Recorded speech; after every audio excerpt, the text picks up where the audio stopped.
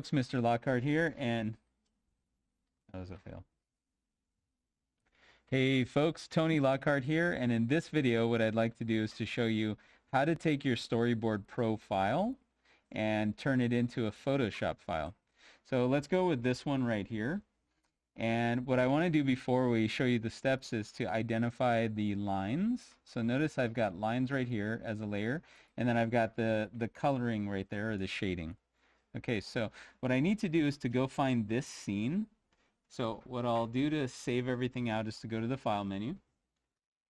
I'm going to go to Export, and then what I want to do is export to a layout image.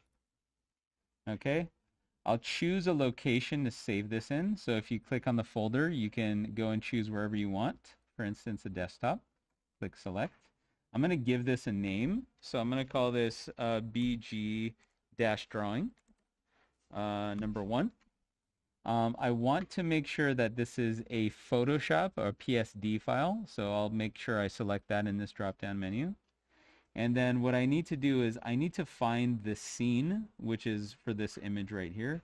So that'll be 1AOA. So let's just go, and I can either do the selected scene, or if I click this button to select, I can choose any one of these scenes that will show up.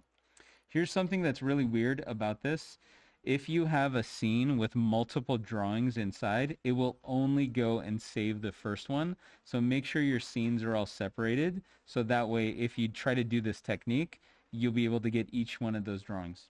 Okay, so I want this one, which is 1AOA. So 1AOA, I'm going to click OK.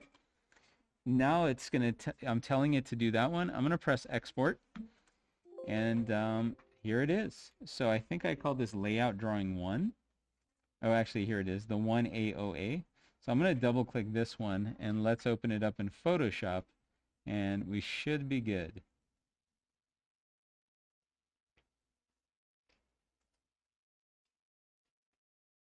All right, so it looks like it just opened it up. Notice it gave me a layer for the camera. It gave me a layer for my line work, and it also gave me a layer for my coloring or my shading. Okay, so what I would do is do a file save as and do what I need to do with this.